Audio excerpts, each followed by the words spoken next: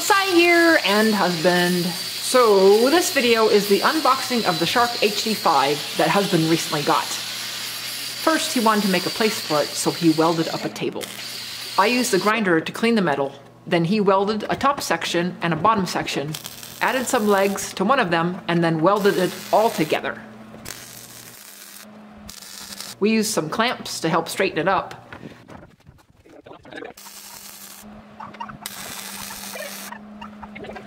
Then he welded on some locking casters.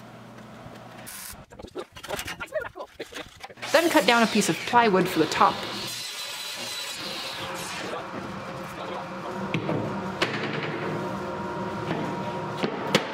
Level. And made sure all was good. Yay! And added some more plywood to the bottom. And it was ready for the Shark. Here it is in the back of the pickup, ready to be unloaded. I missed husband bringing in this box, but watched him and the neighbor Tom unload the rest. This is the fourth axis thing. Okay. Oh, you got that? This is definitely not a one-person job, especially around the gantry. It definitely takes two people. I want to put a special shout out to my neighbor and friend Tom. Thank you so very much for all the help. Then they spent a few hours putting it together. I was working on reorganizing my corner, but I helped out every once in a while. I'm not sure how easy it was or frustrating, so I will let husband talk about that. So putting the gantry together, there wasn't any specifics around which holes we were to use, so the first time we put it together we used the wrong holes that are on the gantry. Figured that out pretty quickly and then adjusted it. Other than that, the whole Shark HD5 went together pretty easy. Some of the instructions were not real clear, especially around the power cables.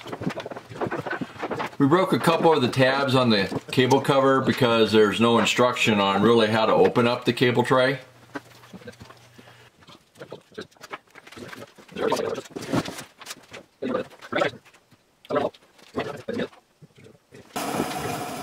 The water lines in the power cable to the spindle do not have any way of attaching to the unit, so we had to use zip ties.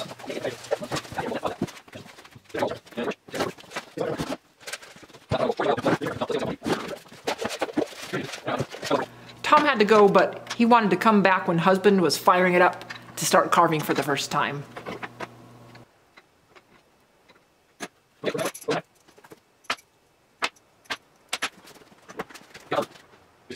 Okay, so now I need to put these clamps on. One thing we found out is they did not supply the bolts for it, even though they said they did. So I had to go buy some 1024 4-inch long bolts to do this. No big deal, but just kind of disappointing. So an update to this, even though I didn't get the bolts, I did get a different attachment in the mail from New Wave Automation without any notice also, so and no instructions either, so I haven't put the new attachment on yet. Okay, moment of truth. Turn on power. I can hear the spindle working in the pump for the water-cooled spindle.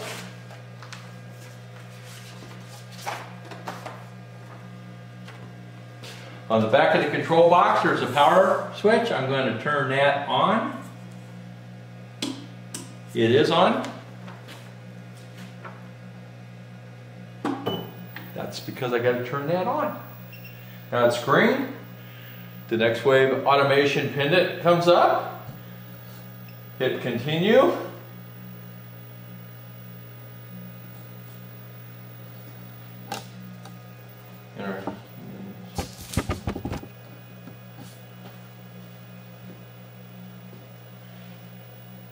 Okay, it's asking for an access code, which I don't know what it is.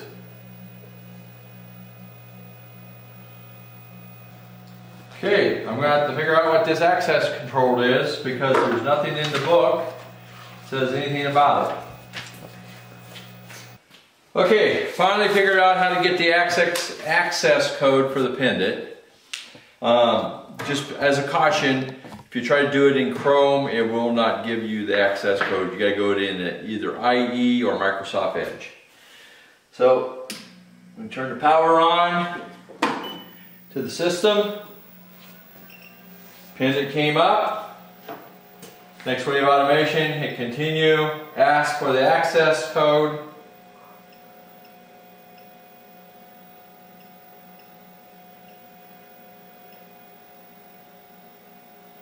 And guess what? It's working. Okay, so I'm going to move the fourth axis here. Do you have to put the access code in every time? I don't hope not. Hope it's a one-time thing. Yeah. Okay.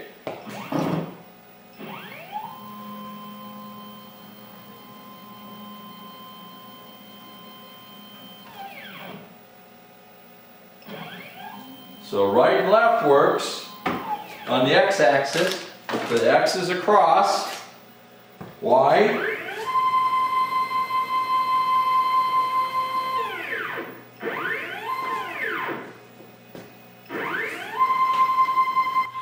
Since I've been using the unit for a couple of weeks, I've discovered that the water lines and the cables hang down and get caught on clamps, so I've rigged up the lines along the gantry to keep them up off the table.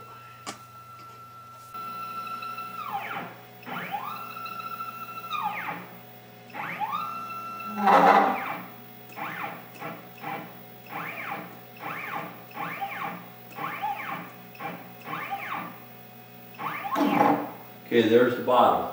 So I'm probably going to have to push that spindle down in there a little further.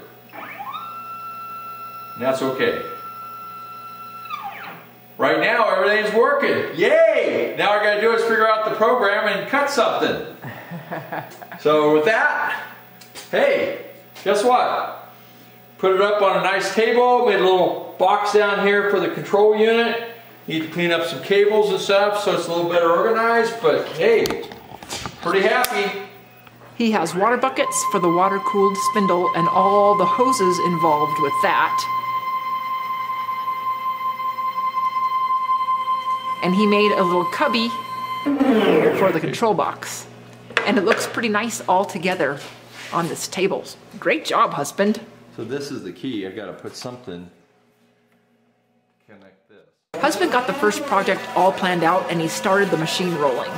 Tom was back to watch, and the thing kept carving and carving and carving. And after about 3 hours, husband saw that it wasn't even halfway through the project, so he stopped it to make a smaller one. Okay, I'm going to set the tool height. I have the controller to be able to move my different axis around. So I need to come left, and I can pick fast, medium, or slow.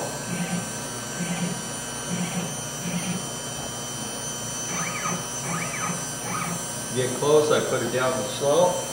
The whine you hear on the spindle is not normal, so I called New Wave Automation Tech Services and they decided to send me a brand new spindle. And now it is really quiet. Okay, it's touching right on the corner. I go to my 0 XYZ axis, that then zeroes it. I can bring everything up now. It's ready to go. I then go to my USB. And I pick my program, which is my grandkids 24x8 V-bit 90. Hit next and start.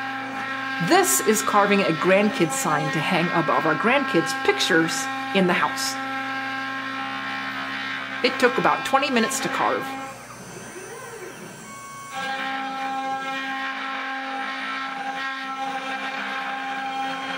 And this is what it looked like when the shark was done with it. And I painted it and I sanded it, and here it is, all finished.